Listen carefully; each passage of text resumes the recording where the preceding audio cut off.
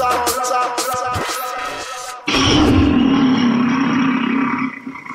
believe that if you're teaching history, deal with straight up facts, no mystery. Teach the students what needs to be taught, because black and white kids both take shorts. Oh, it must be Black History Month up in this month. You know, I should be bringing up the 1986 rhymes again, you know what I'm saying? Okay. That's why you over there like Carter G. Woodstock. You know what I'm saying? Hey, like John Henry Clark said, history is a current event. You know what I mean? Okay. Coming in the game. Quoting Dr. Clark. Shout out to Dr. Clark. And Dr. Ben. You know what I'm saying? That's right. And we about to get it started up in here. What's happening? It's Kamau K. Franklin. Okay. Golden Wit. Hey man, it's none other than Kalonji Changa, aka the rebellion starter. Oh, you switched it up. I like that. But today I'm starting a rebellion. Normally I start riots for your white friends, but today it's a rebellion. Yeah, and I go by the name of the ear doctor, and we got Minister Server. Okay. And it's your boy, Jai. Okay, Jai the interns in the building. And as always, Jai is high. No doubt. He's high off life. Hey, listen. Jai's high on life, y'all. I'm just saying. We always messing with that's our brother. Shout out to Jai. He's the most sober person in the room. Anyway. A lot going on in the world. Okay. So a whole lot going on in the world, man. Yeah. I mean, the first thing, we want to talk about some topics that's been happening in the world. Okay. So we got this cop in Rochester, New York, who actually pepper sprayed a 9-year-old girl. Okay. I saw that. So it's crazy because of the fact that her family allegedly called the police to, she was, I guess, what they consider unruly.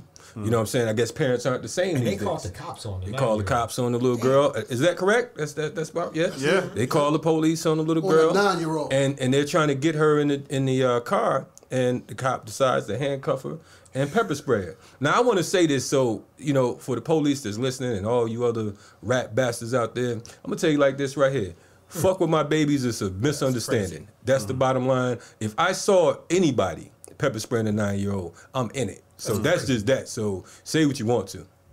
Yeah. So and next up, we got just some crazy shit. Like over 1 million people. I don't know how crazy it is, but now at least over 1 million people have been vaccinated in Georgia for COVID. Okay. So those numbers are going high, so high. I just saw a lady got a vaccination up in Gloucester, and I saw that she was vaccinated, and 6 hours later she transitioned. Oh damn! They're falling off. Yeah, so I don't know. That's a lot. They're not falling like one out of a million. I mean, I'm just saying, like, hey, listen, that's 1 out of a million now. If that 1 out of a million is your black ass, well, that's true. And you want to be sitting there like, oh, it's just me, folks. Yeah. It's only me. You and Hank Aaron. Yeah, you and Hank Aaron. That's not a good look. That's not a good look. Anyway, Kamau, Frank, and Hank. Yeah. Anyway, we back at it. I might get that. What else is popping, man? Yo, so your boy Biden is. Who's boy Biden? Your boy Biden. Shit. You know what I'm saying? Fuck Biden. Okay. And Kamala. But anyway, go ahead. That's true indeed, yo. So your boy is talking about these 1,400, not 2,000. Okay. But 1,400. Some people are saying that 600 already passed, so he's going to do the 1,400. But he's still saying now he's going to do the 1,400 and put some further restrictions on who may get the 1,400, even if they wind up passing it. So one of the issues is, of course, one, this dude was popping mad garbage beforehand. Okay. Give me your vote. Everybody's getting that $2,000 check. Right. Now, once he's in, he's like, well, maybe 1,400, maybe not as many people as before. So as always, folks like pull out all the stops to get you to go vote for some fool. Then once they get in, they backtrack like a mother. You know what I mean? Yeah, that's the old white man in the tailpipe. Anyway, that's how they do. I mean, for those of you that was voting for him for those 2 stacks, that sorry. But anyway, aside from that, we got some other shit. We got I think Minister Server going to take the lead on this. Like Marjorie Taylor Greene, who's a congressperson. Right? What's going on with her? Marjorie Taylor Greene, who's actually from Georgia. Okay. She's the Q&I congressperson. Okay. And she got put on the Education Committee and the Finance Committee, but the Democrats wasn't having it. Some of her old tweets came up when she was talking about murdering Nancy Pelosi and all kind of crazy QAnon stuff. But today, the House stripped her of all her Senate her committees, so she's out of here. So again, but now she's still going to be in the House. You know what I'm saying? So again, even though she's not on the committees, she's still in the House. But it says she was elected by the people here in Georgia, North Georgia, which is crazy. But you know, now we got to make sure that the people are holding her accountable for all the stuff that she's doing. It's a big eye on her. So fuck you, Marjorie Taylor. Oh damn! All right. And that's straight from the minister. When the minister say fuck you, you know what it is for me. Man of God. If he say fuck you, if the man of God. I was shocked by that. I'd be shamalama zumalama. Anyway. And then our last big topic that's been popping off now is it's been found out, I think, what's her name? Julie Jenkins Fancellini? What's her name? Italian name. Fancellini. Yeah. Hold up, Julie Jenkins. I know, she's half black. She got a Jenkins. She got Jenkins in her. She got a little Jenkins in her. All white folks have black. Every other night they got a little whatever. Okay. But anyway, go ahead. Apparently she's an heiress to the public's fortune, and she gave $300,000 to help pay for the rally, which was then became the overthrow to get Trump back in office. And now she's getting a lot of heat, and folks are talking about boycotting Publix. Well, I'd like to say tonight, in honor of Publix, I would say that FTP stands for fuck the Publix and the motherfucking heiress. Julie, what the fuck is her name is? Julie Jenkins. I got black in me. Julie Jenkins Catalini. Yeah. Well, it's cool. I mean, I don't really give a fuck because America's financed off of slavery and imperialism and all this other shit. So, I mean, that's what come with it. But I won't be shopping at Publix. To all the Publix workers, you know, community movement builders will be hiring. Call my man Kamau, and he'll put you on. Yo, before we talk about the guests we got on, I'll give a shout out to our Patreon people. Okay. For this week, we got Gregory A. What? Big up to Gregory A. We got Ethel Jamila Sinqueria. Whoa! I got that name right. Boy. Good God Almighty. The ear doctor. Hey, man, listen, man. That hooked on phonics set we got you. That shit paying off, boy. That was Morris Brown Appreciate it. Man. Good looking. Man, So I'm proud of you. Let's get to our guests and who we're going to have on tonight. Okay. So one of the main topics we're going to deal with tonight is Haiti, because the folks have been checking out news. Haiti is on fire. Haiti's been on fire for quite a while. Yeah, and it's reaching a level where, you know, any day now things can kick off and things can get serious. And so we have Dr. Mamyrah Prosper, who's going to be with us tonight. Okay. She's from Haiti. We're going to do a further introduction, but that's going to be a main topic. And tonight we also have our musical guest, Mike Flo. Yeah. DJ Mike Flo will be in the building as well. And I want to point out, because of the fact that since we're talking about Haiti, which is a very important topic, and I'm glad that we're finally building on Haiti. We've talked about the Congo and a number of other different places throughout our tenure. Yeah. But you know, right now there are 230 anti-government protests around the world. You know what I'm saying? Unfortunately, when you watch World News Tonight in America, it don't really contain the world. Yeah. You know what I'm saying? And, you know, so we want to really start to get into that shit. Every week, I think that we should really dedicate ourselves to giving a few minutes to some of these different uprisings that's going on, because there's brothers and sisters that's putting in a lot of soldier work out there. That's right. And all we hearing about is Black Lives Matter in America. And Cardi B and everything else. fuck all that. We don't care about your silhouette challenge or any of those other drop it like it's hot, whatever the fuck you call it. You know what I'm saying? Keep your nasty ass clothes on. And let's deal with this revolution. The fuck I'm talking. But anyway, we're going to be right back. Renegade Culture. Yeah. Peace and much love. I am Minister Server, right here with your Black Story. Y'all know who this is? This is Dr. Carter G. Woodson. Now, he is the father of Black history. Dr. Carter G. Woodson was one of the first Black people to graduate from Harvard. In 1915, he did the first Black journal documenting the accomplishments of Negroes in the United States of America. Now, in 1926, he began Negro History Week as a project for Omega Psi Phi fraternity. Now, later on, it was turned to Black History Month. Now, people always say, well, why we get the shortest month of the year? Well, Dr. Carter G. Woodson chose the month of February because of two people that he admired, Frederick Douglass and Abraham Lincoln, whose birthdays both in the third week of February, which is when Negro history started. So listen, don't fall for the hype about the shortest month. Learn your Black Story on Renegade Culture. Word. What's happening, Renegade Cultures in the building? Yeah. Tonight we talking about some very hot topics.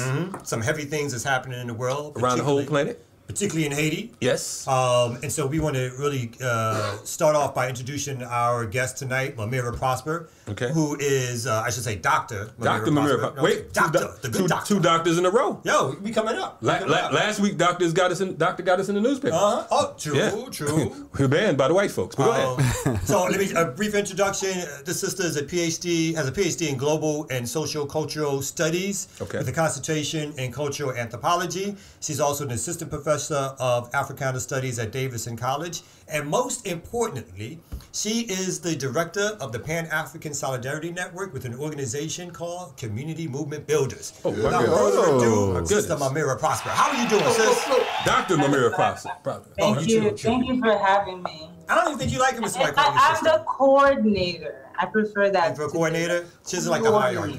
Yes. I don't think she likes it when you call her sister either. I called her sister one time. She gave me the strange look. You just called her sister. I know, but my bad. Hey, that sweater's adorable though. The sweater. She dressed up for our show. The man said the sweater is adorable. I've never heard. He's so sweet. I got a crush on you. The same person who's been calling me Miss and Ma'am. Yeah. Exactly. They was calling you That's that. right. Okay. So anyway. Yeah. So let's get down to. I mean, this is really. There's a lot going on in Haiti, and some of this it feels like there are no heroes. Actually, with some of sort of the top line news. So I want to get into just for you just to tell people in general what is happening now. We know there's a strike happening. We know the president is, I think, refusing to leave office. And then there's been a rash of kidnapping by gang members, which has been associated murders and rapes. Yes. So can you talk to us? And you just got back from Haiti not too long ago. Can you talk to us about what's happening on the ground right now? About the real black Trump that's out there. It's worse than Right. Trump. Actually, so I wanted to first, since you guys brought up Biden, talk about, what he's doing in relation to Haitians specifically. Just on Monday, deported a bunch of folks to a country that we know, as you said, right, is on fire. So, I just wanted to, also echo the fuck Biden sentiment. All right. Yes. But anyway, so specifically what's going on in Haiti more immediately this week. February 7th is an important date for Haitians. February 7th, 1986 is the day that essentially we overthrew the dictatorship of the Duvalier. So it became sort of a symbolic date for a president to take office in Haiti. So that's the deal with the date. Now, the specific issue is that Jovenel Moïse was the current president, right? The opposition, including folks on grassroots folks, think that his term should end February 7th, 2021. He and his party argue that they should end February 7th, 2022. And all of that is around the whole, when did his term actually begin? And his term, he actually started being officially the president in 2017 because the 2016 elections were contested because people took to the ground then, right, to say this is not the person we actually voted into office. So already the beginning of his term was contested, right, that folks didn't want him. And I think there's a way the news, a little bit of news coming out of Haiti or talking about Haiti really makes it look like it's between the opposition and this party, right, and erases the grassroots, people-based movements, right, that are happening that even make the opposition have power on the ground, right? Bodies got to show up, and it's not the opposition that's really pulling them out, Folks are out there for all the reasons that I think you're pointing to every time you say, right, rebellion, revolution, that they're living in a shithole, right? And then they want to challenge racial capitalism and how that affects their lives, right? So like you said, Kamau, there's no hero emerging that anybody can sort of encroach or hitch their wagon to, whatever that expression is in English, right? There's no one figure. Moïse Jean-Charles, sort of a spin-off of Aristide, very populist. He does shit like show up on a horse, dressed up like revolutionary leader at protests.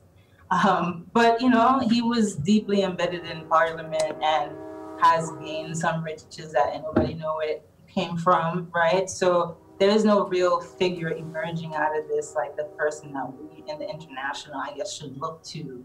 And I think maybe that's a good thing because we're always looking for that messiah, that leader, and we put a little too much on them and we forget about all the people who do the work on the ground. But anyway, so this is the big issue this week. And it's really a culmination of 2 years of protests where folks were already asking him to leave power. Can you talk a little bit about the gang issue? Because we spoke about that earlier, and it's really become now significant. Can you talk about who these gangs are and what the actions that they have taken, and who's supporting them, or how did they get their weapons and so forth? Right. Well, one of the things about what's happened over the years is as protests have increased, right, the state has to perfect its, apparatus of repression, right? So besides obviously unleashing the police on protesters and, there are record numbers of people shot to the head, right? They're not in the hundreds, but there's several dozen political prisoners so far, right? But one of the ways that the state has unofficially, right, if we think about even in the States, right, how white vigilantes operate as, right, extra legal, right? They're not part of the state, but the state gives them cover, right, and power to do what they do with impunity, right? So this is why folks are linking the gangs to the state, right? If you're supposed to have control over your borders, you can't tell me that you have 600,000 illegal guns just floating around. Like, where did they come from? How do you even know that there's 600,000, right? And who's bringing them in? And I think one of the things I brought up with you, Kamau, is all these years when Haiti, right, is burning and the images that we're getting, right? Development projects, quote unquote, are moving forward, right? Those things have not stopped, right? And so the gangs are also very important in terms of, right, keeping people terrorized, so folks are not also seeing all that is happening around them. Does that make sense, right? Yeah. And one of the things that they've done is kidnap folks, right? And they're not kidnapping all the people we already know are rich. Like, everybody in Haiti knows there's 8 families who have all the money, yet not one of them is being, right, kidnapped.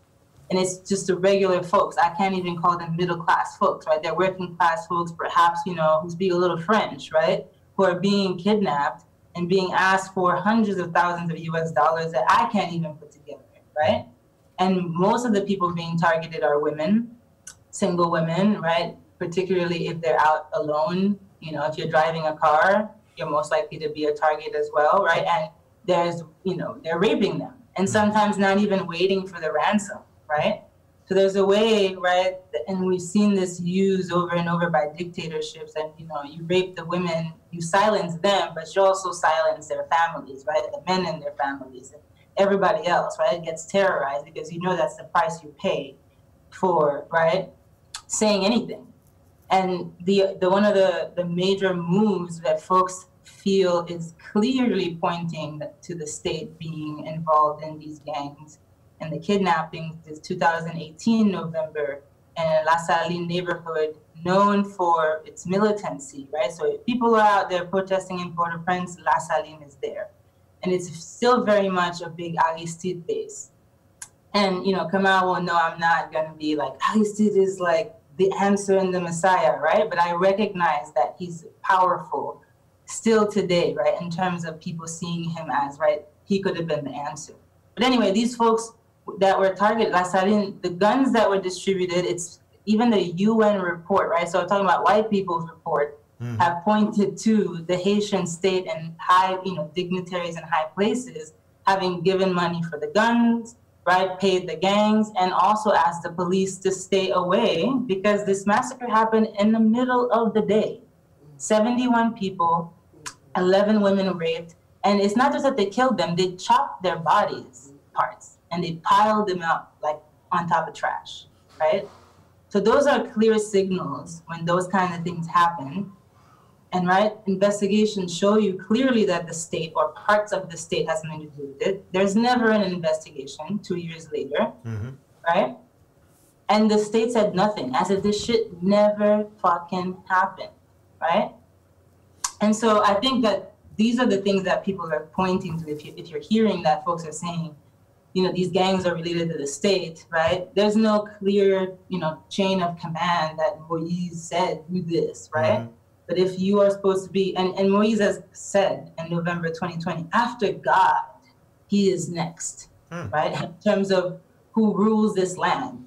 So then I guess the guns are also, right, your responsibility. That's right. And I'll stop there because I think you'll ask some other questions and I can So keep going. Maurice makes Trump look like cannon fodder, huh? Yes. I mean, Yes. you know, and it's crazy because of the fact that you ask the average African in America about what's going on in Haiti, and they're clueless about what's going on. Throughout the years, there's been serious political corruption in Haiti. There's been, I believe last year there was a political assassination right up in the House, I believe, and I can't think of the name of the place. Was it Parliament or? Oh, you're talking about the lawyer. Yes. It was the lawyer. I'm not sure what the equivalent. He's like the chairman of whatever bar association. Yes, Dorval or something like that. Dorval, exactly. And he was basically murdered. You know, this is the speculation, right? And there's no investigation going on presently. He lives like down the block from where the president's, residential house is, right? And he was over the years challenging saying that the president was unconstitutional, that he was essentially ruling all by himself because there's no parliament and ruling by a decree, right? So he's just passing executive orders over and over again. And this guy was basically, challenging him on television, right? All over the press and saying that everything that this party is doing is essentially unconstitutional. And they couldn't have none of that, going on. So, he was murdered at his house, in front of his house, yeah.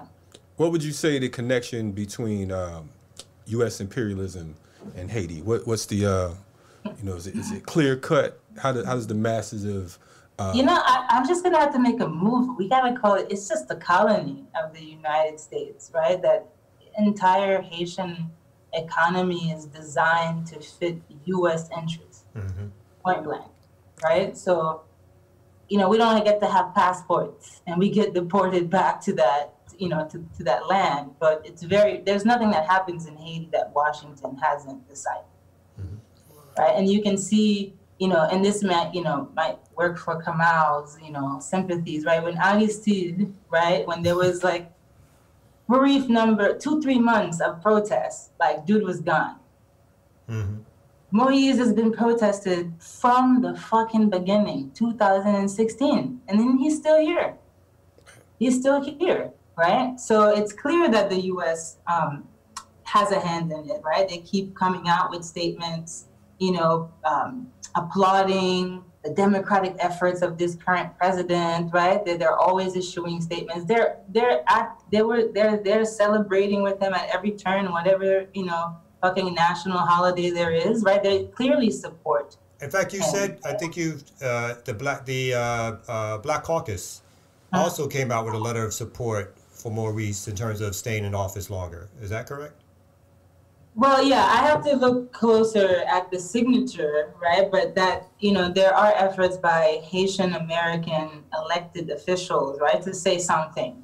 And I've said this maybe to you, Kamau, in our conversations, that Haitian Americans in New York specifically, elected officials have been, maybe if they're progressive on some immigration stuff, they say it. That in fact, like they were folks who invited, for example, the grandson of Duvalier to come speak, in Albany, New York, right, capital of New York, on Haitian Flag Day, where he got to talk about how his father was an exceptional statesman, right? And so you have the Haitian American community very much because they're caught up in, that sort of Black excellence, we're moving on up thing mentality, that they see Haiti very differently in terms of what they're going to support, right? And they're pro-capitalism. They're pro-making that shit look like Miami, right? And wanting to come in and be the big bosses, of course, right? Because they are, unfortunately, are imperialists. Because the thing about the U.S. and what is understood now after occupying so many of us Black people in the Caribbean is that, you send in your proxies. Right? When Bill Clinton showed up in 1994 with Aristide, he showed up with a bunch of Black, Haitian American people and the U.S. troops to make sure that that shit was like, you know, didn't feel like some white supremacist invasion to us, right? And I was there in the country. I remember, I mean, I was a kid, but I remember that. In 2004, when the UN occupies Haiti, they send the Brazilians. And they start out, you know, the occupation with a friendly soccer match between the official national soccer team of Brazil and the national soccer team of Haiti, right? And they're like, look, it's all the other black people, right? Like, this can't possibly be a military occupation, right? And so the U.S. isn't always directly there, right? Though they are, because, you know, it's said to be that the U.S. Embassy in Haiti is the 4th largest in the world, the largest in the American region, right? And you're like, what the fuck are you guys doing here, right? U.S. troops are permanently on Haitian ground. Permanent. They're just already there. So let's stop there.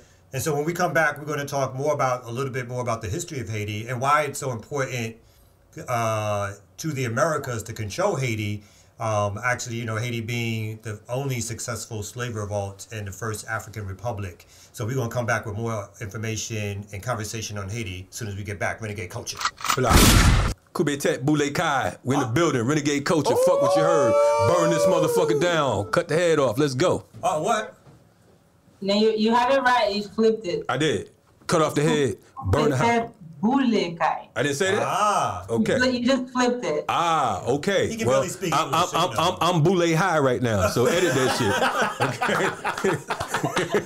That was good. That was good. Yeah, so. We like him for a snappy comeback. Yeah, matter of fact, let's start that shit over. No, that was good. No, what we talking about? Okay, well, fuck it, I'm good. There you go. Anyway. No, we back with our sister, Mamyrah Prosper, Dr. Mamyrah Prosper, the good doctor. Right. And she's breaking down the situation that's happening in Haiti right now. And one of the things that we touched upon at first, when you get a little bit more into, is that there's been a call for a general strike in Haiti, which is happening now. Obviously, it's related to the president. So you gave a little bit more details about who's calling the strike and what people expect to try to get out of it. Right. So the expectation is what folks have wanted since January 2019, when they finally said, we want this president out, because he refused essentially to allow the trial or even an investigation into the Pétrole Caribe scandal, right, which is the money that the state, his party, when they were in power, right, the first round stole about $2 billion of Venezuela's, you know, very generous loans. And we could talk about that if you will, if you want. But essentially, right, folks already wanted him out. And this date is coming up, right? And people have sort of used it as another opportunity to do another wave of protests to get him out, right?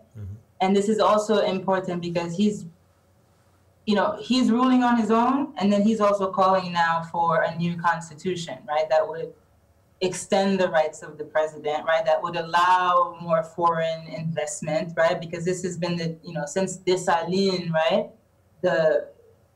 Different heads of state have always been a little careful about the whole allowing, right, non-Haitians coded for, whites coming in and buying land, right?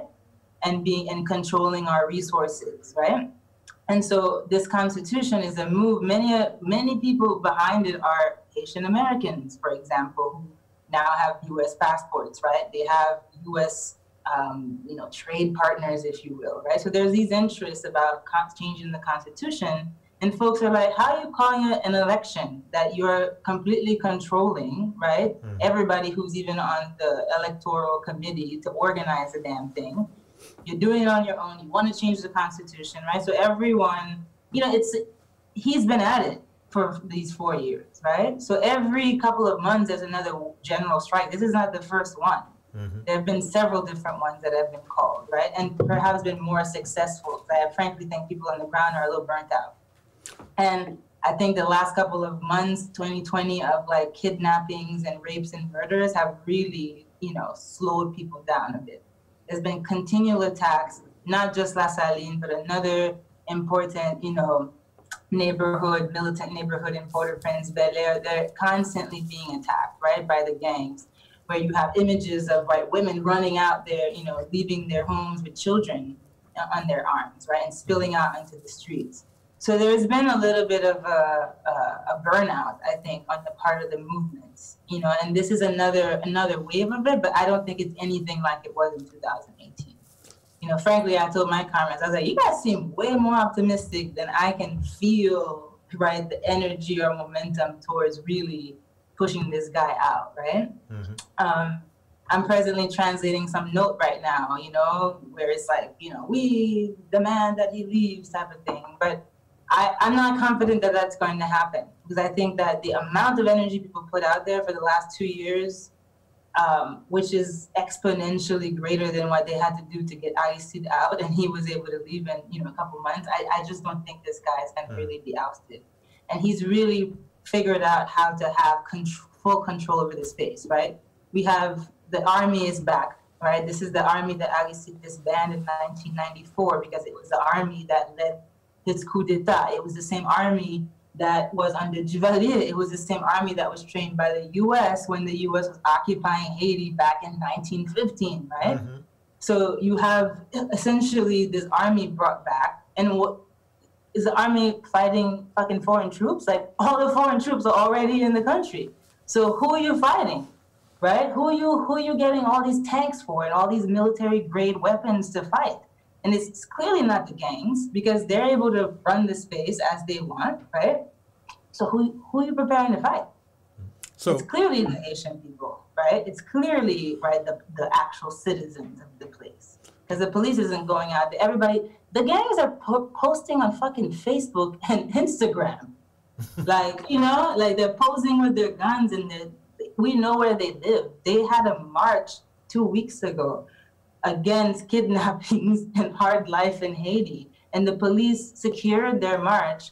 And when regular protesters, right, grassroots folks show up, they get shot at and thrown tear gas, right? So I feel that, you know, it's clear to some of us putting all this together, right? Like who the gangs are. But I mean, I just think that the momentum is a little broken. I don't think the general strike has the amount of power that it had 2 years ago to shut down the place.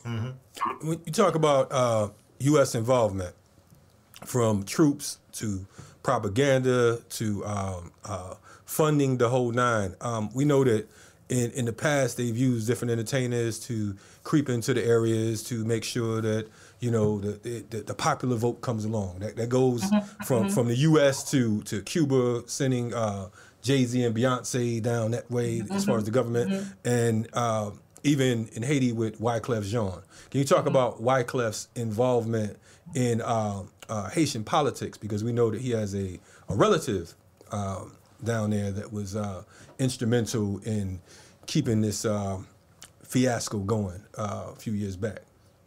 Well, at some point, Wyclef was a candidate, or was trying to be a candidate for presidency. This is the same time that the first Michel Martelly, who himself also is an entertainer. There's something about, you know, all these entertainers rising to power around the same time. And you know, Michel Martelly kind of reminds me of Trump, you know, in terms of some of the lewd stuff that he says, particularly about women. But, you know, Wyclef was there briefly. He actually got shot. Yeah, I remember that. I was happy to see he got shot. I mean, you know, I was like, that's all right. His music sucks. He sucks. Tickled me slightly. And then he came back to the States, and there's an article that came out about how he's going to go to Brown and go learn more about Haiti. Like, after you were running for presidency? I'm a little confused, right? But I don't know that his role is much greater than that, honestly, since. And, you know, speaking of entertainers, Moise welcomed in the north of Haiti a couple months ago, and I know you must have seen this, like, there's mad memes of Kanye dancing. Kanye, yeah. You must know this. Kanye came to Haiti like a couple months ago, and there's a million videos of him doing little, you know, Haitian dances. And I guess he's being invited in to sort of do what the Akon project for Senegal. Like he's gonna do some, I don't know, Kanye village in north of Haiti. I'm not really sure. It's not. We haven't found out quite yet what all the plans are. But there was a lot of, you know, welcome to the first Black Republic, ironically for Kanye, right? But there's definitely, I'm not sure all that's going to turn out.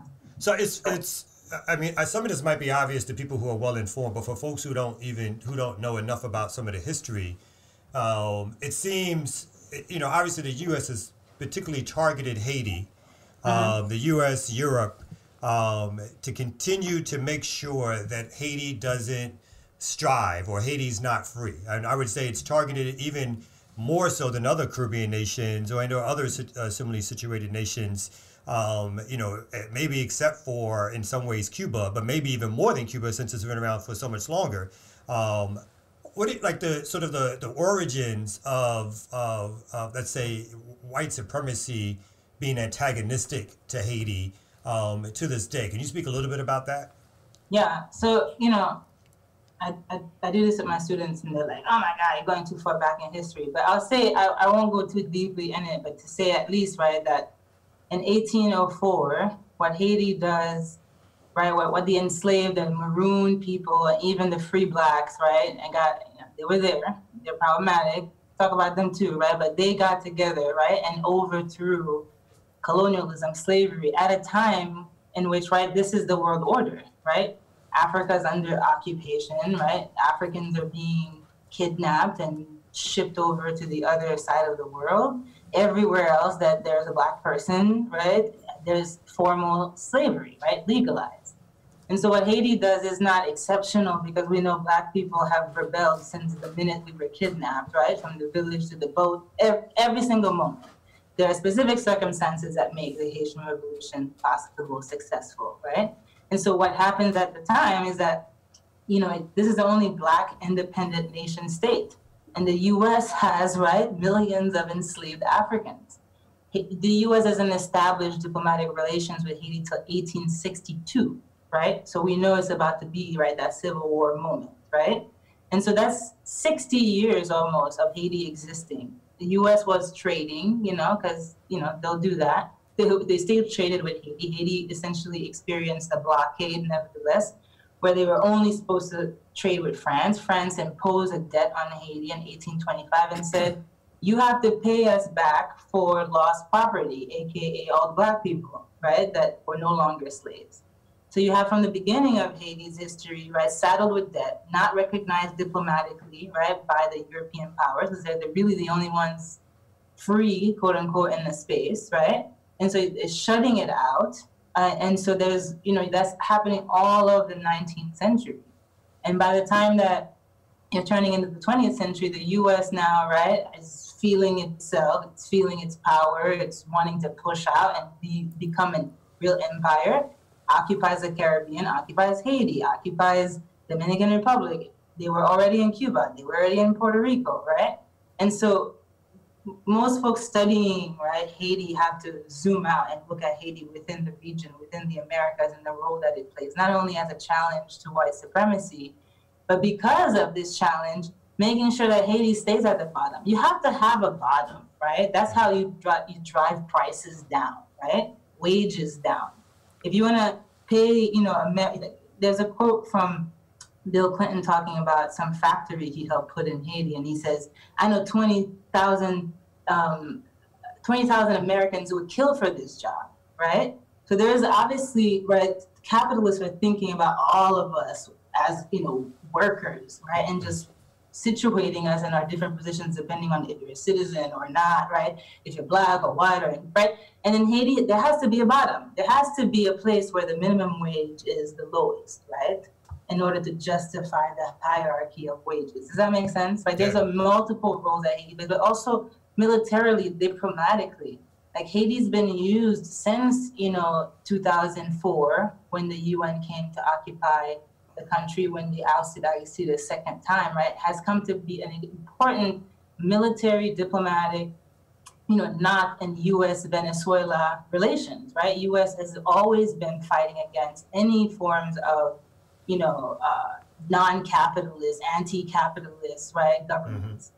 And Haiti became, right, if Haiti is the poorest site, the site with the least, right, sort of state that actually wants to, develop the place, because that's also that, right? I know we give a lot of shit to U.S. for crushing Haiti, But a lot of us, when I put on my Haitian hat, I'm like, but fuck these niggas up here who are supposed to be like running this and actually protecting us, right?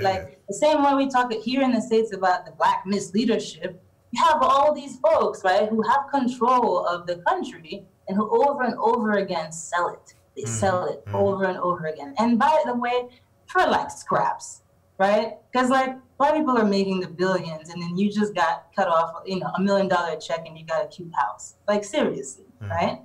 And so I don't want to make it seem like the U.S. is just smashing us completely without also acknowledging that there are a set of us in Haiti, right? The elites, I'm talking about the oligarchs, the big merchant capitalists, and a whole bunch of sort of, I don't know how else to make money, but to come loot the state folks, right? Who are controlling the space, right? And who are benefiting from U.S. imperialism, including these Haitian Americans who are, often speaking on behalf of Haiti and never saying the fucking thing that we actually want them to say, right? So I just want to say that. Yeah. I can't put it all on the U.S. No, we glad you said it. Yeah. Fuck the U.S. still. We know that neocolonialism exists. Fuck the U.S. still. Yeah. But I just want to say, right, that there are these like sellout Negroes who are running that place that we can't give a free pass to, right? That's right. Yeah. Jovenel just said last week, 2 weeks ago, he was like,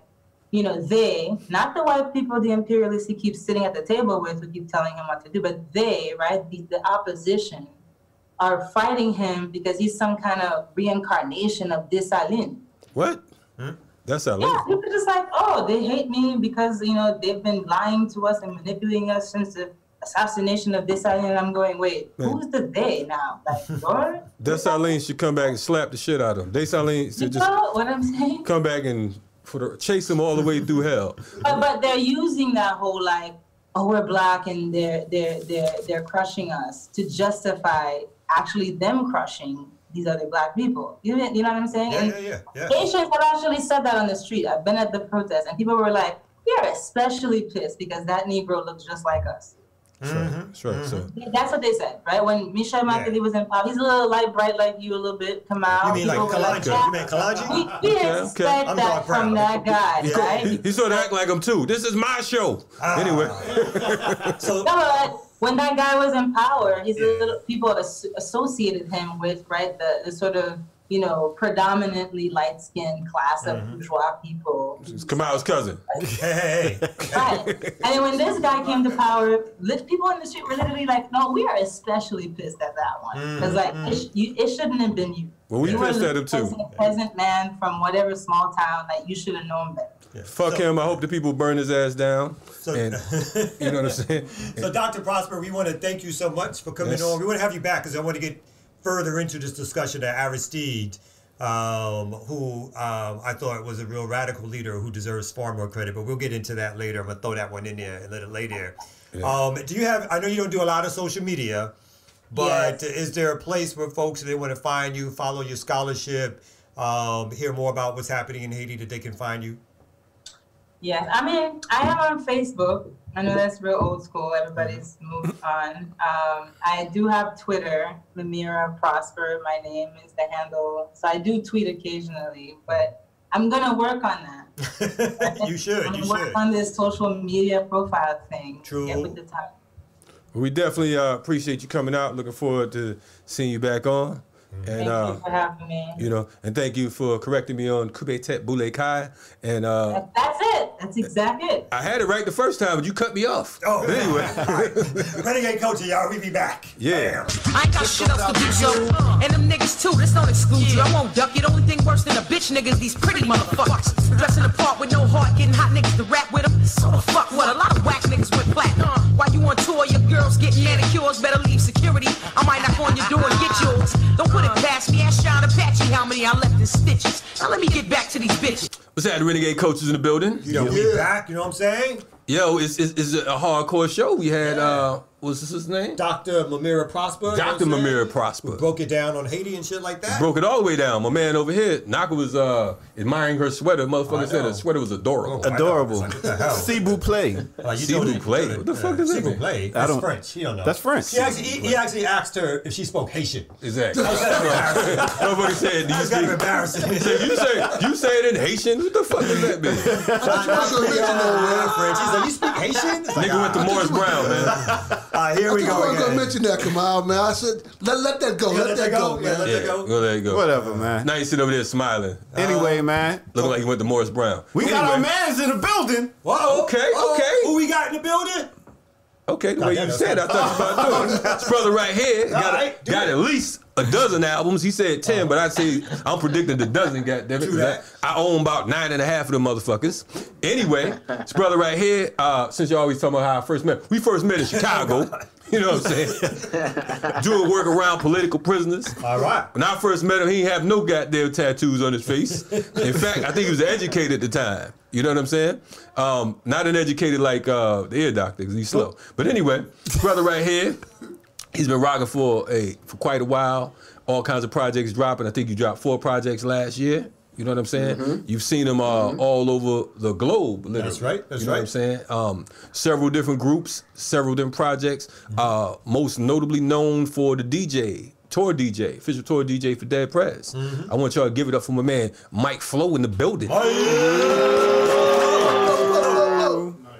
How you feeling, brother? You doing okay?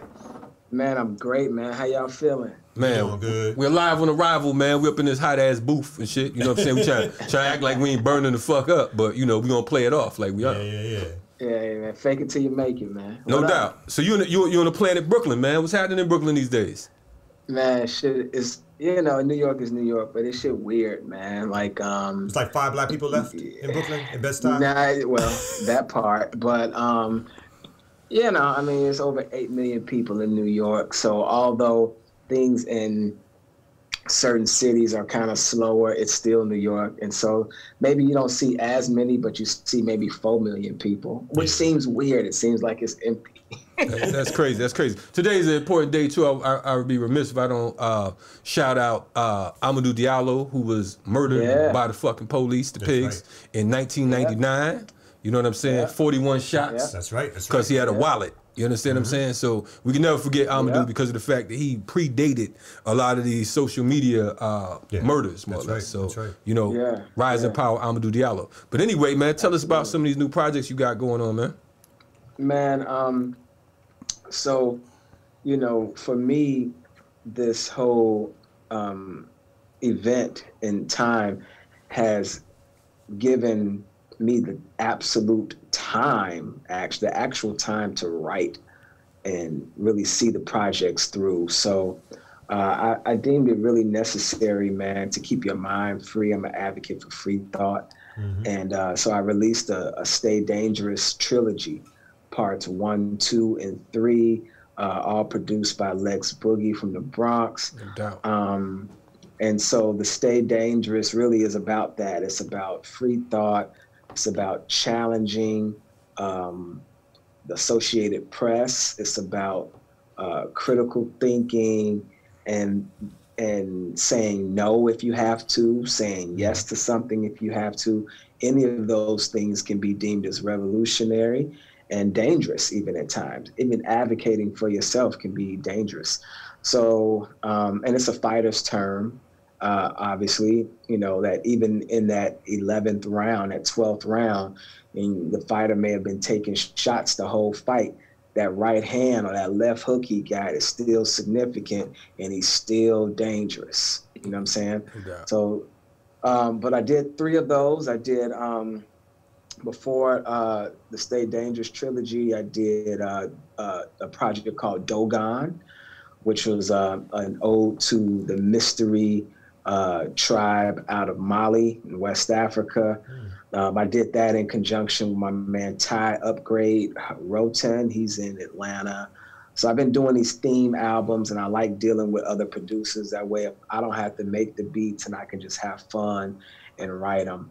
And then after the Stay Dangerous trilogy, my most recent, not most recent, but after that, the Ogun project came out. Ogun is an epic warrior's tale. It's a suite. It's 3 songs, but it's like a whole movie.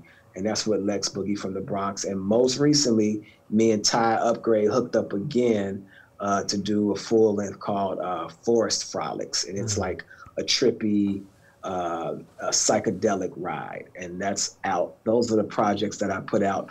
But right on the heels of the Stay Dangerous shit, I put out a project only for SoundCloud, and it's called Forward. And I did that in conjunction with Unseen FM out of DC, and it's kind of like jungle drum and bass, but real rap, real fly nigga rap shit on top of that, and it's crazy and it's free. Word. So yeah, that's what I've been doing. Yo, Mike, I know you can't wait to get in front of a crowd and DJ again, man. Oh my gosh, you ain't telling, bro. I mean, things have picked up some. I have some private clients that I do some stuff with. I got some stuff coming up next week here in New York as things are, but it's just, it's weird. You know what I'm saying? We ain't did no tours, no Dead Prez shit. So I've just been writing and recording, and it's giving me the time to do that. You know what I mean? Right. But yeah, I it's very sparingly now that I even get a chance to DJ. You know, the ill shit about it, I want to say that there's not too often you can find a DJ who's just as dope as an MC, or an MC is just as dope as a DJ. You know what I mean? So I definitely want to salute you on that. And also, I appreciate that. Yeah, and one thing, you know, whenever I ever called you, you always came through. So we appreciate that. Every fucking hip hop project the FTP movement has done, Mike Flow has been involved. You know what I'm saying? From rap to Seattle, Food, Clothes, Shelter, you already know. all day. You know what I'm saying? So definitely, you know, wasn't no way we're gonna do Renegade Culture and not have you up on it. Matter of fact, you was on the last podcast we had with Agent Contraband Classified. Yeah. So definitely. I appreciate the opportunities, man. I appreciate building with real people. You know what I'm saying? And nowadays it's weird, man. You might not even see faces. I'm just happy I see faces. And motherfuckers sound like they self and shit. It's the little thing. We talked about a little bit. You know, you've been prolific as a writer and putting out material. Where do you think that comes from? Like some people, artists, it takes them 2 years to make one piece of good artwork, and you put it out consistently. Why do you think that is? I think it's because I use life as a springboard for my inspiration. So I'm never really having like writer's blocks and things, because as life is happening, I am chronicling my journey. And so I always have things on my mind. I feel like people are more alike than different. And so if it's on my mind, chances are it's on yours. I see myself in you, and I make those songs. So, I mean, really, and so I start, the way my process is, I start a thought. Like I could be out, man, and hear a conversation, and I'm like, fuck, I bet other people have had that conversation. How do I feel about the conversation? And I'll put a note in my phone. And then I'll go back to multitasking and doing a multitude of other things. And then when I feel creative, then I'll go back into that note space, and then I'll see if I can investigate those thoughts even more. And then before you know it, a fucking song. 1 turns into 4, 4 is 7, and then it's done. Word. I don't be overthinking this shit. You know what I'm saying? Like I let it come as it comes, and I don't censor myself. And I'm just really want to be present in it. And because I'm present in it, once I get started, I can finish it really, really quickly. Well, we're looking forward to this new project with Lex Boogie, because of the fact that shout out to Lex Boogie. Lex Boogie is definitely shout out to Lex Boogie from the unsung gorillas up in this motherfucker. You know what I'm saying? Who Lex is a problem. Man, listen, man. He don't play the goddamn lotto. He don't fuck around. You know what I'm saying? Him and me keeping it hard body. Yeah. What we want to do, we got a tradition here. We got 2 things we want to do. One, when we come back on the joint, the last several artists that we've had come through here, you know, they had to drop some bars. We had everybody from Cyrock to Speech from Arrested Development, John Robinson, you know what I'm saying, Felipe Luciano, you know what I'm saying, wise, intelligent, Killer Mike, then you do the bars. But Yeah, everybody's came through and wrecked this motherfucker. So we want to make sure that you get that. But before, we're going to go to a quick break. But before we do that, we have another tradition we do called Naka's Nonsense. And we call it was originally called the bold question, but my man, the ear doctor, or Naka, his shit be so motherfucking nonsensical that we had to goddamn call that motherfucker Naka's Nonsense. So you know what I'm saying? And I think he broke the bowl, and so now we're dealing with this 8 ball. He broke the bowl? I think so, because he's got this 8 ball up in here now. Oh, so this shit like a... Look like Naka's head. Man, just, you know what just I'm saying? take the goddamn question like out. a black version of your head. So, brother, there's a lot of questions up in here. I'm going to dig down I in hope here your deep. head gets stuck. Fuck you, man. So we're going to read the question off, and when we come back from our break, we're going to ask you to give us an answer, all right?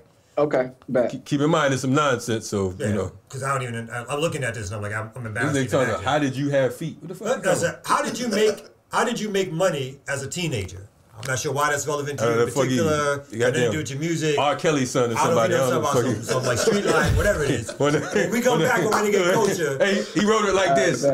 When he wrote it, he's like, How did you make money as a teenager? good. So we come back, yo. We're gonna have you answer that question and hopefully drop a few bars. Renegade Culture, yo. Yo, I recommend that you recognize and wipe that shit from out your eyes so that you can see. Bust the rhymes. Yo, there's no need for me to clarify. Feel my shit and watch me purify. Winning races, crazy, stupid in different places. Back to basics, 3 dimensions all in your faces. I'm turning terrible as I burst. All of a sudden, it's bust the rhymes be bugging. How many suckers ain't saying nothing? What's happening, Renegade Culture in the building? You know what I'm saying? We back with our special guest, brother Mike Flow. Mike Flow's in the building. Yeah. Hey, sir, Kamau always calls somebody brother. It sounds funny calling you brother Mike Flow. Well, nobody says brother Mike Flow. I saw you stand with that shirt on and shit like that. I like that.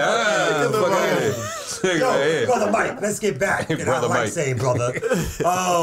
So we got this dumbass question. This is a dumbass question. Our dumbass producer, but we're going to have you answer it anyway. Yes. So how did you make your money as a teenager? I used to cut hair as a teenager. Okay. I had, like, my mom had some friends, and she'd be like, yo, I asked her for some money, and she'd be like, well, I'm not giving you no money, but you can cut my friend hair, and he'll pay you. Oh, wow. And I started, real talk, I started cutting grown men's hair with no practice. Oh. But I just had supreme confidence in myself, and I never fucked anybody's hair up. I was good. My mom was a beautician. I had watched her like deal in hair in general, and they would pay me good. You know, they all had like little picking pads. You know what I'm saying? So it really was shit to cut. Yeah. You know what I'm saying? Motherfucker give you $20, and it's like, oh shit. You know what I'm saying? That's how I made my money. They must have really liked your mom, because goddamn it, you and me cut my goddamn practicing on my shit. Goddamn it. They really liked my mom. Okay. They was paying me, and they was every time they would come by, I would cut their hair. Yeah, the ear doctor still got a little piece of patch on his head. Right? Oh, that's a mole. My bad. God damn. Somebody skipped the spot. Anyway. So, brother Mike. Brother Mike. I'm going to do it all the way now. Now it's just going to be like, that's the new name. You know what I'm saying? R.I.P. Brother Mike in Chicago. You know what I'm saying? R.I.P. Brother Mike. True. Poetry Chicago. So I know you said you got new projects coming out. You got projects already hit. Where can folks pick up your albums and all that kind of stuff? My shit is streaming everywhere. I didn't produce any physical copies, so Spotify, iTunes, Amazon, fucking Apple, YouTube, you know, all the shits. Yeah. Tidal, it's everywhere. I didn't print any physical copies, and that's just what it is. You can stream, but I also encourage people to buy the music, especially any DJs, because although, like, say, if you're running a virtual program like Serato, Serato has a partnership with Tidal, and they have a partnership with SoundCloud. So you can spend anything that's on any of those streaming services. But as a DJ, if you want to make a mix, you can't record songs that you're streaming. You feel me? As a DJ. So although you can stream shit, it's nothing like owning the file. Yeah. And so I encourage people to not only stream, but especially if you're a DJ and you need to do something, or you make, like, let's say you make graphics with your phone or your computer, and you want to add music to them, you need to own the file. So we spend a lot on nothing. So, you know, if you pay $10 for my album, you've probably spent more for less. And I feel like it's $10 worth spending. But yeah, all the streaming shits, I'm on all of them. All right. Speaking of that, speaking of streaming and speaking of those sounds, we want to get you to spit a little something in the tradition of Renegade Culture. You know what I'm saying? That's what y'all do here? That's how we do out this motherfucker. Listen, hey, look, we gonna see the contract and the motherfucking rider and all that, but that shit got lost in the mail. Our attorney fucked it up, so, you know. Niggas came over with 40s and blunts. Man, I'm trying to tell you, man. You knew. Some rims, brother. Some rims for you. You know what I'm saying? That kind I knew Mike knew if nobody else knew. All right. Let's see. Here we go. All right. This from Ogun. You can get this right now. In the spirit of Ogun, gunmetal gray blacksmiths get in tune. Black-owned, Blackstone era El Rukin. Black watch, ex-overseer, pedal to pinky. Iron mic, ironclad, grip of a steel vice. Mind of a steel trap, never forget it twice. Hues of a pewter, maybe tarnish the brass up. True vintage, one of one, tally the cash up, your mask up. My muzzle off, the teeth bite, I might do it. Penetrate the Kevlar, go right through it. Divine fluid, the top seed, this ain't attorney, natural law of the land and need no attorney. Your perceptions don't concern me, I'm not afraid. Wild and untamed, you love the fame, I bodied the game and gave it back, I'm bored with it. Kuji Chagalia, my nigga, I'm born with it. The spirit told me, kill them all and leave a chain. They ridiculed the goon, gotta respect the name. It's unfortunate, same time as necessary. Exoskeleton exits might appear scary. Close in the building. Goons in the building. Fuck what you heard. That's right. Get your head cut off. Brother Mike Flow. Yo, that's right. That was hot, yo. Yes. Hey, he gonna make. Kamau made me say, Brother Mike. No, yeah. You're coming around. Yo, thank you so much, Brother Mike. Hold on. Uh-oh. Intimidated to meet me. Scared and shook. Too scared to look up and greet me. It's like the hoe and the Mac, the eyes to the flow. Reckless eyeballing like saying you wanna go. So walk on by, bitch. Figure 8. This ain't for the faint at heart. Let's get it straight. And for the record, the right method and work ethic will persevere in times when shit looks hectic. The flow move like a spitting cobra, a strong essence for truth, really a loner. Assertive striker, primal fear, aggression. Tyson-like speed, don't fuck with him's the lesson. See, that's the blessing, your comrade's an animal. Black Panther, Puma type, melanin rich. Recessive rats in research, ain't that a bitch? These devils telling you anything to bait and switch. Fuck a debate, bitch. This ain't your platform. Get the fuck out my face, pussy, in that form. In that order, let's make that the new norm. This ain't that, believe that, you misinformed. Old goon told me to go green, recycle the truth. Some of the youth be so green. But all G, you get it from me, and that's fine. Destroy and rebuild your fucking mind. RBG, nigga. That was hot, yo. Thank you so much, Mike Flo, for coming on. Salute, we appreciate you. You know what I'm saying? Stay dangerous out this motherfucker. That's right, yo. Stay dangerous, man. Yeah. Stay live. Look alive, stay dangerous. Get your back straight. That's right, no doubt, brother. Be safe, man. We're going to catch you in a few reps. Thank y'all for coming out. Another great show, Renegade Culture, yo. All right, G. Yeah. Salute. All right, power. Yes, sir, brother.